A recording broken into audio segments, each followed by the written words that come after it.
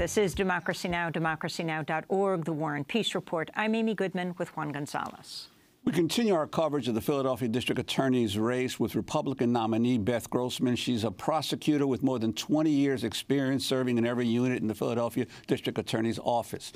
She's a fourth-generation Philadelphian who says she is committed to seeking justice and improving the quality of life for all Philadelphians. From 2007 to 2015, she led the city's public nuisance task force, which handled civil asset forfeiture. The controversial practice enables district attorneys to seize people's property and cash, even if they are not convicted of a crime. Grossman was previously registered as a Democrat, but changed party affiliations over, she says, disgust with the excessive corruption by Democratic Party officials.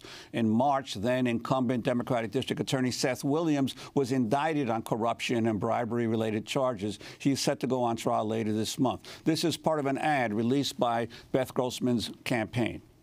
So based on that and my need and my want to bring integrity and ethics back to the district attorney's office, that's why I decided to run as a Republican in the district attorney's office race. I needed a change, and I think the city needs a change as well.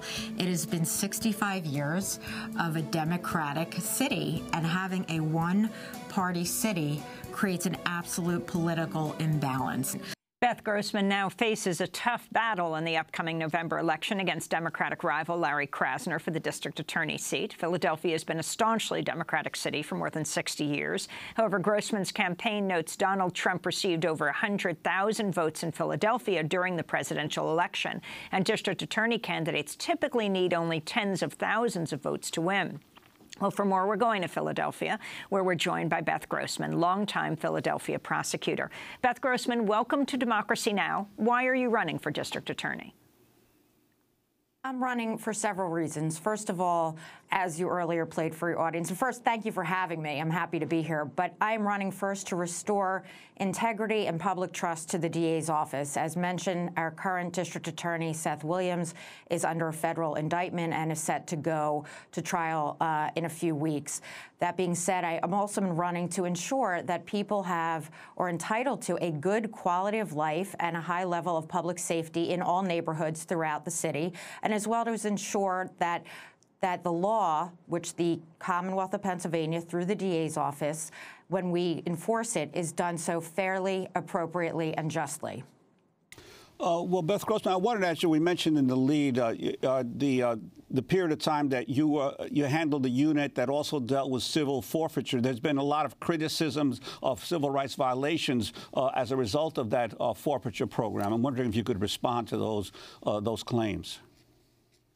Well, I'm not going to concede that there are civil rights violations because we followed the law as set statutorily and as well as case law through the court. But that being said, I am happy, should I be elected as district attorney, to reevaluate the practice, perhaps focusing on those who are convicted of crime, as well as I think the important thing is really to focus on prevention so we don't have those that are dealing drugs or have drug properties. I think maybe that's the way we should start looking at it now.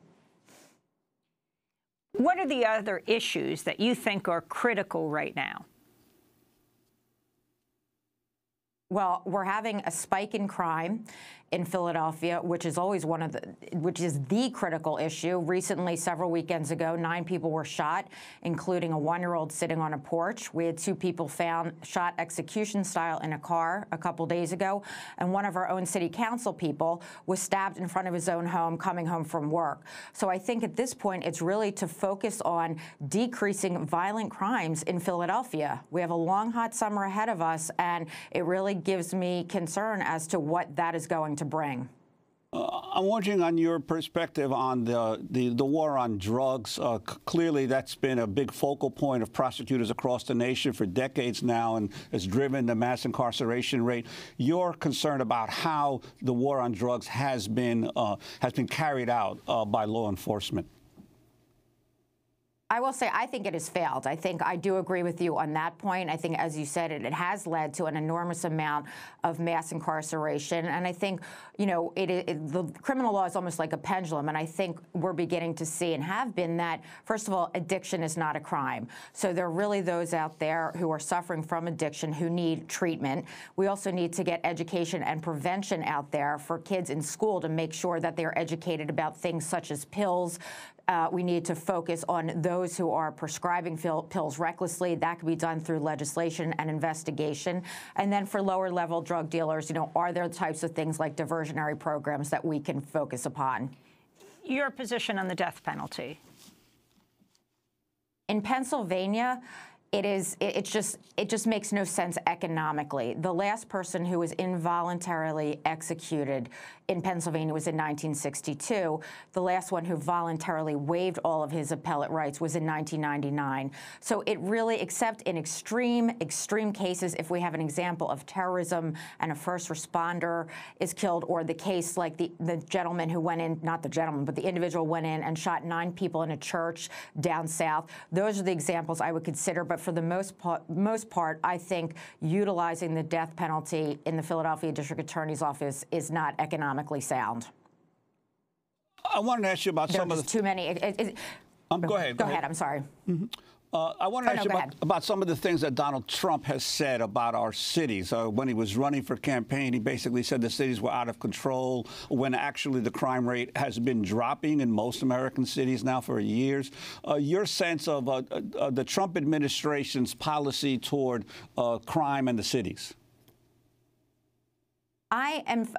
I am focused on, in this race, and as I have been for 2 decades, in what happens in the city and county of Philadelphia. That's what concerns me, and focusing upon that. And yes, crime has gone down, but in the past couple weeks, it's also gone up. So that is really what my concern and focus is, and what preventative measures can we utilize and use to make sure that it does not peak and that it continues to go down. That is where my focus and concern is. Beth Grossman, I wanted to ask you about a piece in Mother Jones that was headlined, "Philadelphia Cops Shoot and Kill People at 6 times the rate of the NYPD."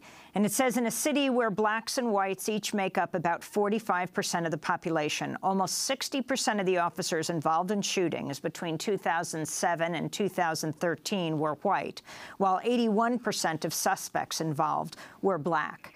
So that was from a DOJ report. But the headline from Mother Jones, "Philadelphia Cops Shoot and Kill People at 6 times the rate of the NYPD." Your response? Well, I certainly haven't seen that article or the number, so I don't know what that response, what a detailed response I can offer. What I can say is that shootings in Philadelphia by police have decreased enormously. What I was reading to you, though, was from a DOJ report from 2015. Okay, and my response is hopefully that number will continue to go down, and that shootings in Philadelphia by police officers to any individual in Philadelphia will hopefully continue to decrease. And we have to work to prevent that through crime prevention strategies, to community policing, to building trust within the community, between the community and with the Philadelphia Police Department. I also wanted to ask you about stop and frisk, which has been obviously a big issue here in New York City, but in many other cities across the country, as well as in Philadelphia, in terms of disparate impact on the African-American and Latino communities of stop and frisk. I'm wondering your view of how it's been implemented in Philadelphia and what you would hope would be changed by law enforcement if you became district attorney. Well, as the latest report from, or the numbers from the Philadelphia Police Department, is that stop and frisk is going down. So I think that must continue to go down. And I just hope, again, as I said before, I think with those numbers going down, when there is stop and frisk, I think only in 2% of the cases is anything found. It's a very, very low percentage. So I think those numbers must continue to decrease. And with that, I think you will gain, more trust between and more cooperation between the community and the Philadelphia Police Department. And I think when there's that trust, in a lot of ways, I think it builds stronger relationships, and people can join in and want to participate in anything that will lower crime within his or her neighborhood. You were a Democrat for a long time, then you switched party affiliation to run. But as a Democrat or a Republican, what are your views on President Trump? I am running this race to be the district attorney of Philadelphia. So what my views are of the president are irrelevant to this race, quite honestly. What concerns me is the quality of life and public safety for all Philadelphians, whether they are Republican, whether they are Democrat, whether they are independent, or they belong to any other party. That is what my concern is. Beth Grossman, we want to thank you for being with us. Longtime Philadelphia prosecutor, Republican nominee for district attorney for Philadelphia. That does it for our broadcast. Democracy Now! Is produced by Mike Burke, Dina Guzder, Nermeen Sheikh, Carla Wills, Laura Gottesdiener, Sam Alcoff, John Hamilton, Robbie Karen, Hani Massoud, Sharina Nadura. I'm Amy Goodman with Juan Gonzalez.